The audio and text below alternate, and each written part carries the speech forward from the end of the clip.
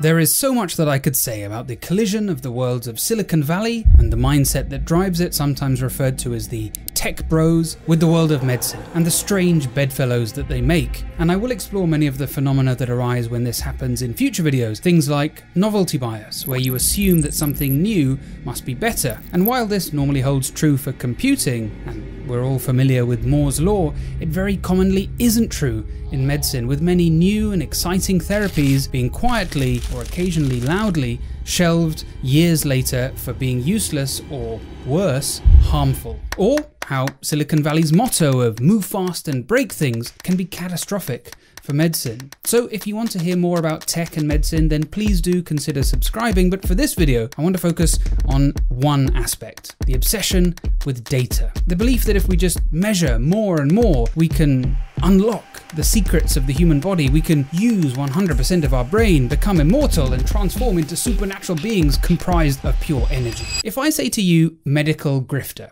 you probably think of people selling quack remedies like essential oils or some sort of herb. You might not immediately think of the enormous industry loosely centered around longevity. People, mostly men, focused on maximizing lifespan, optimizing performance, and so on, which sounds fine. Unlike the Herbalife and Mercola natural shtick, this is futuristic, sexy, cool sounding stuff, sciencey sounding stuff. And if you're not familiar with this world, to be honest, they're really not that different from other promoters of pseudoscience, but unlike magical thinking, the magical thinking employed by your common or garden alternative medicine practitioner, these guys feel like they're invoking science because they reference some study, apparently utterly ignorant to the fact that it's complete garbage. And what particularly winds me up is that so many of them are medical doctors or scientists in relevant fields who either demonstrate what I've said many times, that you really don't have to be that smart to be a doctor, or they are just shameless money-grabbing grifters. Now, I see variations on this tweet a lot, so this is just one example of the phenomenon. But the other day, tech entrepreneur Peter Diamandis posted,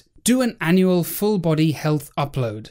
Most of us have no idea what is really going on in our bodies.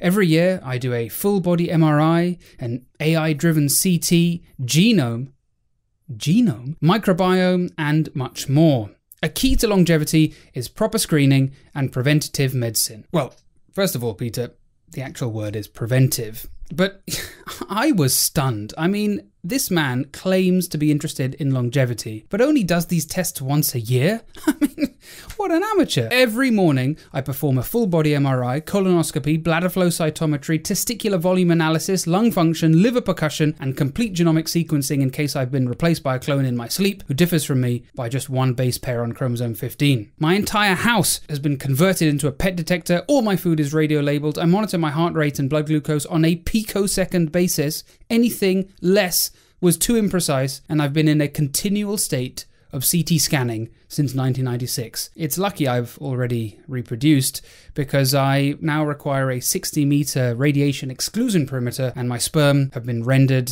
as impotent as Boris Johnson's influence on Russian foreign policy. Now, I don't want to focus too much on one individual, because publicly talking about how many medical procedures you submit yourself to is a staple of many movers and shakers in the wellness and maximizing performance, life-extending space. But I think Dr. Diamandis is a useful case because he's been very into longevity in recent years, and he's a really, really clever guy. He's a Harvard graduate medical doctor. He's also an engineer, and in a neat link to my recent video, he also founded Zero G, the parabolic flight company based in the US. He's had a whole career involved with space and medicine. He's friends with Elon Musk. He founded the X Prize. He's a best-selling author. On paper, this guy should be my hero. I mean, these are all things that I love.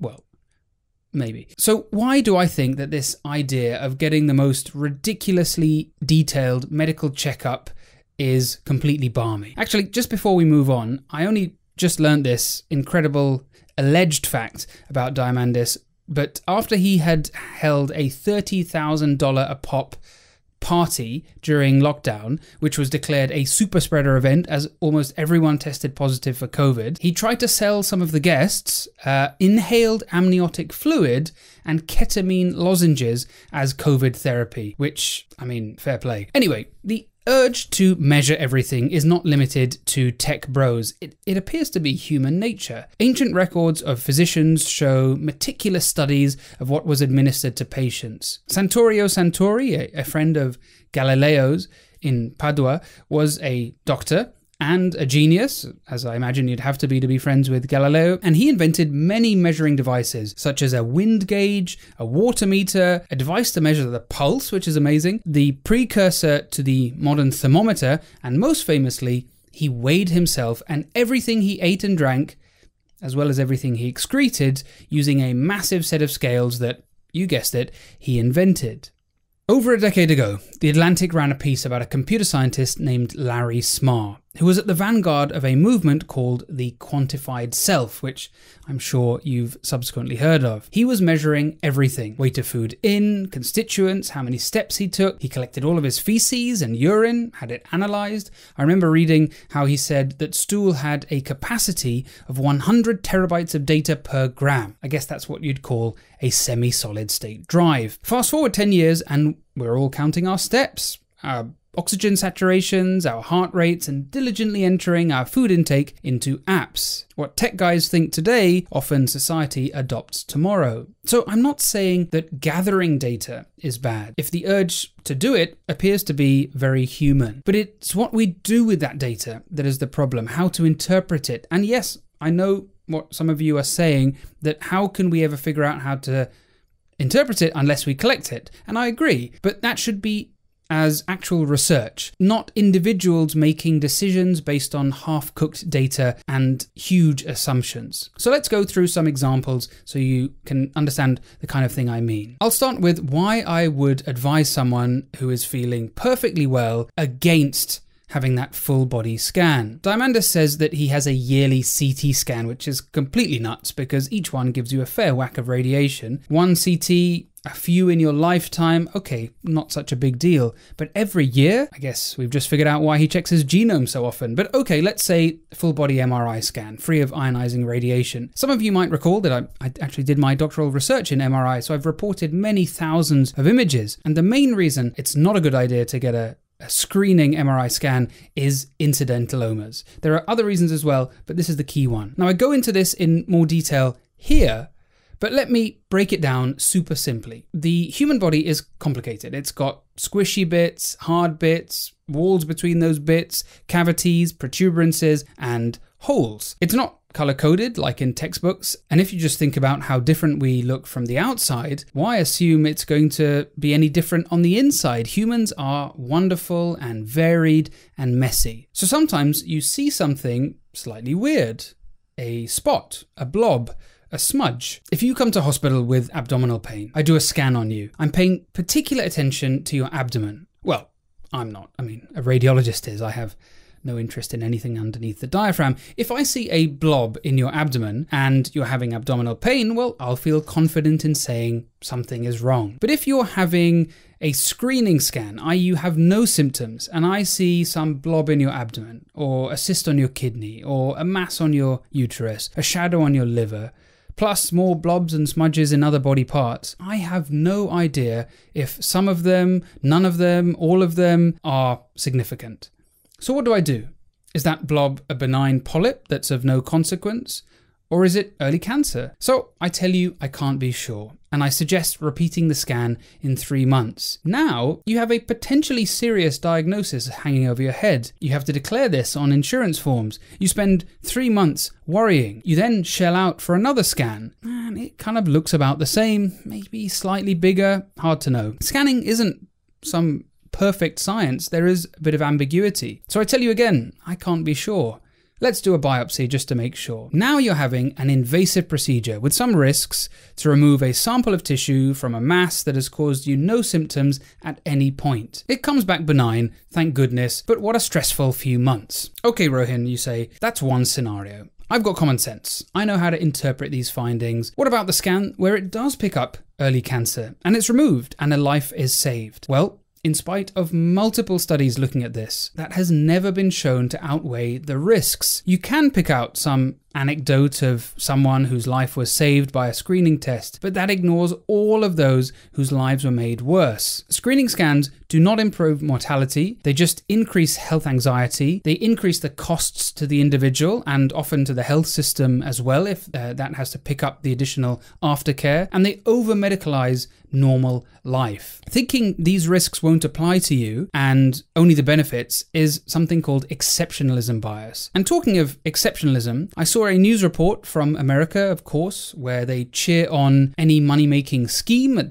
the expense of someone else's health, where a fit retired athlete had a screening heart scan which showed some coronary artery disease, and he went on to have open chest heart surgery, a coronary artery bypass, in his 40s, having never once had any chest pain. And there was a photo of him grinning with his doctor, who he says saved his life. But unfortunately, not a single study in cardiology shows that operating on asymptomatic heart disease like that saves a life. All it does is expose him to the risks of surgery. Another asymptomatic case ended up with a patient suffering a complication from an angiogram, an invasive test of the heart, and they ended up needing a heart transplant. He started with a normal heart. This was a tragic waste that he ended up having a test that he didn't need, and he lost a perfectly healthy heart. If you're in any doubt that these are more about money than medicine, then here's a company advertising their $2,500 full-body MRI that you can sign up for, which can detect a bunch of conditions where early diagnosis really achieves nothing, and also pre-kidney stones. Now, full disclosure, I have no idea what pre-kidney stones are. Actually, I mean, this is genius. If you don't have kidney stones, you're healthy, and we can't make any money from healthy people. We hate them. So, no, my friend, you have pre-kidney stones. Very serious. In fact, this is a new pandemic. Everyone without kidney stones actually has pre-kidney stones, and you need annual scans and Dr. Francis's renal revelation, just $200 a month to keep your kidneys clean. I'm afraid we don't accept pre-dollars. Next example. I've made a couple of videos about the Apple Watch. I love my Apple Watch, but for the vast majority of people who buy it, maybe 98%, the ability to detect atrial fibrillation and irregular heart rhythm will be useless. Not just useless, but potentially could lead to unnecessary involvement with the medical profession, tests, maybe even treatment. Because AF is so uncommon in young and middle-aged people, in fact it's rare AF, that false positives will dwarf true positives, even if the detection accuracy was one of the highest on the market, which it isn't. It's extremely low, and it's designed to be that way. It's designed to be more sensitive than specific, i.e. the engineers feel that it's better to catch more cases, even if that means misidentifying normal rhythms for abnormal ones, rather than missing an important diagnosis. So they'll pick up a good amount of the real problems out there, but also loads of bycatch flapping around on the deck needlessly. There are going to be way more false positives than true positives. And if you get an alert from your watch, it's almost certain to be incorrect, unless you're elderly, as the only population with potentially useful data are the oldest. For under 65s, the likelihood of a positive AF detection episode on an Apple Watch actually being AF are less than 5%. But let's assume the Apple Watch is 100% accurate at detecting atrial fibrillation, and it tells you that you had one 20-second episode in a month. What do we actually do with that information? All the literature in medicine up till now has been about AF recorded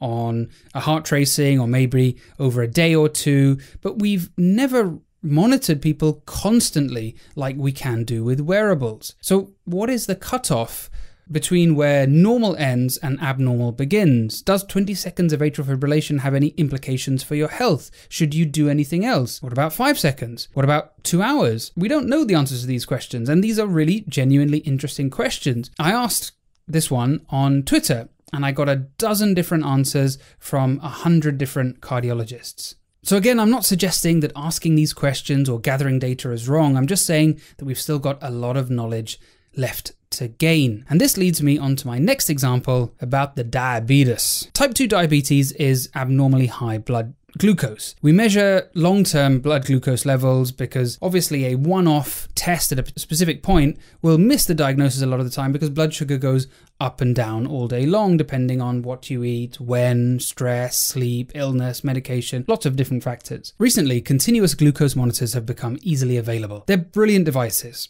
and can wirelessly link up with your phone all day long and record accurate, near-continuous body sugar levels.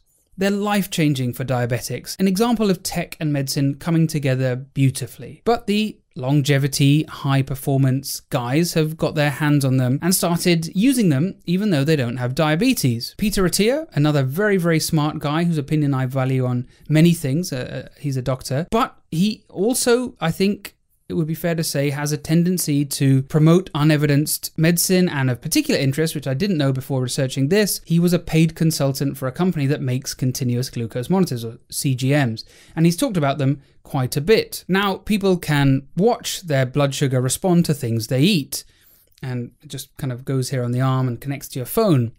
Awful refined sugar, like a can of Coke or a donut, sends it up. But complex carbohydrates can also cause an elevation, like potatoes, brown rice, whole grain bread, and fruit, whereas pure fat and protein to a much lesser extent, which has led a lot of these people to conclude that this is objective evidence that carbs are bad for you and that you should stick to a purely keto or carnivore style diet, which I understand. That seems very logical, but that's based on the assumption that a physiological variation in your blood glucose, as all of our blood glucoses do vary, that's assuming that a normal variation is actually pathological. And there's no evidence that these gradual, short-lived rises in blood glucose are harmful. In fact, they're totally normal. And indeed, you're only getting half the story by concentrating on CGMs. If there was a continuous triglyceride monitor, which is a kind of fat molecule, you'd see that a high-fat meal causes elevations in this after eating. It's almost as if you should have a varied diet. Do you know what else causes blood glucose to rise in a similar manner to the same kind of level and with the same return to baseline? Exercise. Blood glucose can really shoot up, as can your blood pressure, but is anyone going to suggest that exercise gives people diabetes or hypertension? Of course not. And patients now say that they've stopped eating fruit because they saw their blood glucose shoot up after eating an apple or an orange, and that's really sad and kind of crazy. Please don't believe all the claptrap about fruits being bad for you. I certainly wouldn't advise a fruitarian all-fruit diet, nor would I advise drinking juice, but an apple a day may not keep the doctor away, if you're accompanying it with crystal meth and a Whopper, but the little transient blood glucose elevation from the apple is not bad for you. Think about it like a duck's legs underwater. The up and down perturbations are normal, but the overall function is ideal. Maybe you're not convinced. A high sugar is a high sugar, you say. I don't want my blood glucose going up. Well, you've heard of the concept of antifragility, Nassim Nicholas Taleb's term about systems that are designed to be tested. And some things are fragile, breakable. Other things are tough and robust. If you knock them around, they don't break. But neither improve when they are stressed. However, biology is somewhat different. Exercise stresses you, but makes you stronger. The immune system develops by being exposed to pathogens. If you replace glucose with a blood test called a CRP, an inflammation marker, you'll see CRP go up with pathogens. But if you employ the same rationale that a raised level is bad and you should try to avoid any raised CRP, and you meticulously avoid anything that might provoke an immune response, what happens? Well, you end up with the rate of severe allergies shooting upwards, as it has done in recent decades. Obviously, the immune system and the endocrine system are very different. So this is not a perfect analogy, but we all understand that moderate exercise and moderate immune stressors and moderate temperature variation are better than attempting to rigorously limit challenges to the body. So why assume that we can't handle moderate challenges to the endocrine and digestive systems? My point is that we're gathering more data about this than we have ever done before. And we're drawing conclusions and making assumptions which might well be wrong. And the bottom line is we're not computers. We're biological and susceptible to chaotic and stochastic processes. A bit of abnormality is normal. The more intensely we look at ourselves, the more we learn that human biology has an enormous signal-to-noise ratio. And one day, I've got no doubt AI and machine learning will be able to see through all of that. But right now, it is way too early to be using this raw, unvalidated data to make big decisions about your health. By all means, buy these gizmos. I never want to tell anybody what to do, but do it for curiosity and fascination at watching the human body doing its thing. Not to inform you and instruct you what to eat in an attempt to let you grow as old as Yoda. Just believing that you can throw AI at something and expect an improvement is automation bias. So please, many of you are adept at pointing out financial conflicts of interest in medicine. You'll accuse doctors of being on the payroll of Big Pharma for prescribing a drug. And yet, you hand over wads of cash to quack doctors peddling unproven therapies, or you'll shell out for expensive tests even when you're feeling absolutely well. And you are right to point out the problems in modern medicine. I often do the same thing, particularly the financial conflict. But please see these full body scans and longevity or wellness influencer plans for what they are, money-making schemes. I don't want to see you. And it's not me, it's you. And I don't want you seeing other doctors behind my back either. If you are healthy, then enjoy your life. Eat your apple a day. Keep away from the medical profession. Every time I hear about some new app or screening program, I think of my 80 plus, 90 plus year old patients that I know and look after who are still going out dancing, hiking, sailing, golfing, and they're mentally just as sharp as ever. And they didn't do any of this nonsense. But they all emphasize the importance of staying fit, staying active, eating healthy food, and enjoying life. And the same messages emerge from studies of the oldest populations on the planet. So do those things, and let's keep you out of my clinic room and off my operating table. If you enjoyed this video, I have a few more that you might like, such as a quickie about why you shouldn't send off every medical test, even if you could. The one I mentioned earlier about the over-investigation and failure of screening, and 2 on the Apple Watch. Actually, that fake disease one really blew up over the pandemic because I think everybody thought the title was about COVID, but views of you, homie. People, you might have noticed a bit of a gap between videos lately. I'm really busy these days and struggling to find time and energy for videos. So I've taken a step that I should have taken years ago. I've hired an editor and I hope to instigate some more changes so that I can keep making videos alongside full-time fatherhood and doctorhood. I don't think I've directly asked for help before, and I feel a bit weird and parasocial for doing it, but if you find the stuff I make useful in any way, the best way you can support this channel is not by giving me money, but actually something that gives you, honestly, the best deal in streaming right now. CuriosityStream have sponsored this video, and it's their money that allows me to keep making videos. If you sign up today at the link below with the code MEDLIFE, you get a subscription to both CuriosityStream and Nebula. CuriosityStream is where you'll find thousands upon thousands of high-end, well-researched, fascinating documentaries, and Nebula is the streaming platform a few of us founded and own, featuring many of your favorite creators, and it's expanding fast. Both platforms have exclusive content you can't find anywhere else, like David Attenborough's Light on Earth, or over on Nebula, Real Engineering's astonishing Battle of Britain. And the whole bundle costs less than $15 for the entire year. That's 0.6% of a full body MRI, and I'll even chuck in pre-kidney stone protection for free.